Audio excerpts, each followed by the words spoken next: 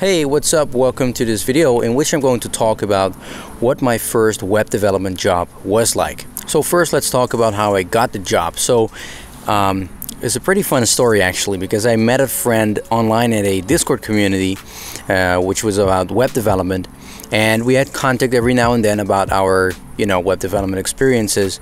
And he at the time was already working at a web development agency. And then at a certain moment, I actually told him that I was looking for a job, and he told me that at his place they were looking for a new front-end developer.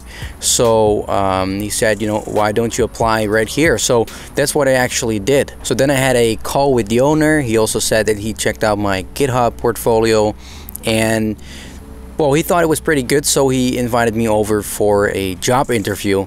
And I had that job interview with him and the most senior backend developer in the company. And then they asked some questions about how I actually got into web development, just some general software related questions, and also about React and testing, things like that.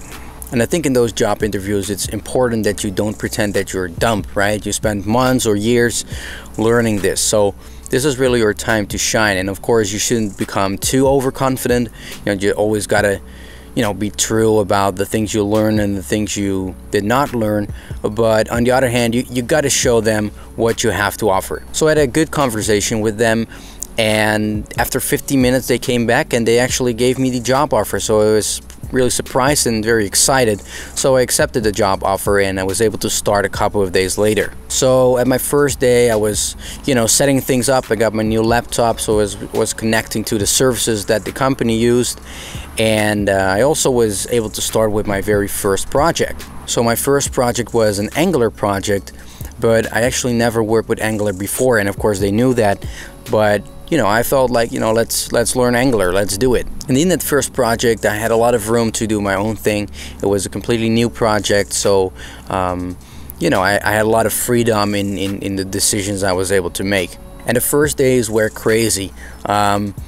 You have like a lot of excitement about your project, and on the other hand, it also puts you in place because you're surrounded with people that have been doing this for years. So there's like a lot of expertise around you, and that can be quite overwhelming, but I had a pretty good time. But there were days where I came home and I was like, how is it even possible that after 7 months of like very intense learning, I'm still not able to do all this basic stuff? And in my case, it was also because I had to work with Angular, which I never worked with before, and I didn't spend enough time learning styling or CSS, so that got me in a bit of trouble as well. So after I had worked on 2 projects, I moved to a new React project after about 1.5 or 2 months, and I was pretty happy because I really liked React, and to me it also felt like going back to the comfort zone. And to some degree, I also felt that was the moment where it started for me, because I was right now able to apply the knowledge that, of all the things I learned in the previous months, and I was able to apply it at the job itself, whereas Angular was very new to me. And what I immediately noticed, and that's what you are going to notice probably as well, is that, things are done differently than you expected. Like everyone has their own style and ideas about how to go over creating web applications, but of course the people that actually work there, they have them as well. And in software there are a lot of things that are subjective and not subjective, but I can remember that from some of the feedback I got back, I was strongly disagreeing with it. And I think being critical is not a bad thing, but on the other hand, you are paid to work at that company, so the goal should be that you adapt to their style of working, whether you disagree with it or not. And that took me a while to get.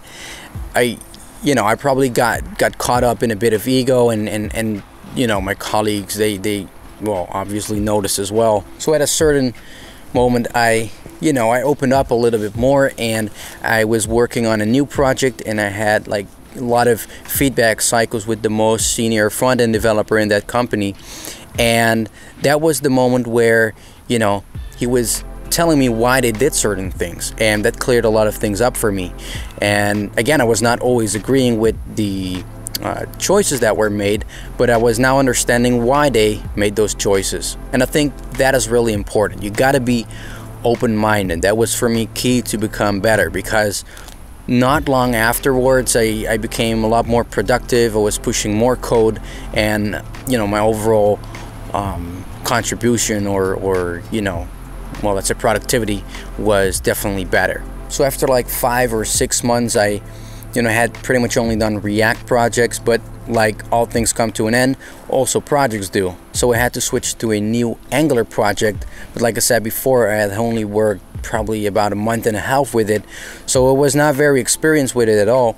And that's where I found out that I didn't really like working with Angular compared to React. And I tried it for a couple of weeks, but I just found out that I wasn't really enjoying work so much anymore. So I had an initial contract for 7 months, but the intention was there to eventually move on to a permanent contract. But because I knew that Angular was a core technology used in that position as a front-end developer, I eventually told my boss that I didn't really feel like doing another contract. And you have to understand that this is never, nice to tell your employer because they invested in you, but on the other hand, things like this unfortunately happen. I made the career switch to do something I was passionate about, and I just know that if I have to do a job which I don't like, it's not going to work out anyway in the long run. But after that first job experience, I'd like to share some tips with you.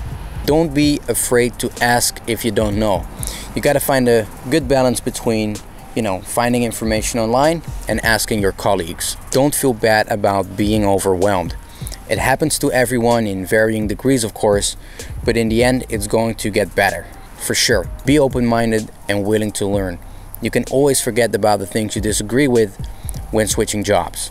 If you find yourself struggling with things, spend time working on those skills in your free time.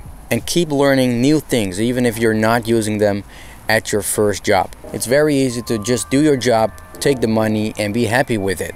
However, if you're laid off one day, and all you know is like outdated tech, people will notice and you're screwed. So let me tell you a bit about what I did after I left the job. And there I have another tip for you, is that as soon as you have thoughts or ideas about leaving, immediately let recruiters know on LinkedIn.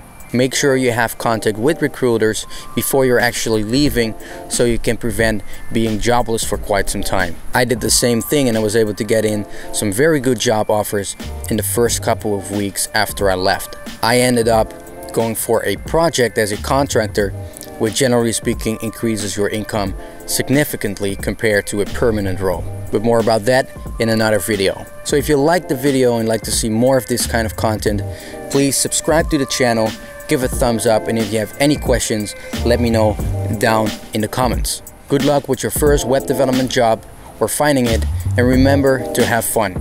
Thanks for watching, and I'll see you in the next one.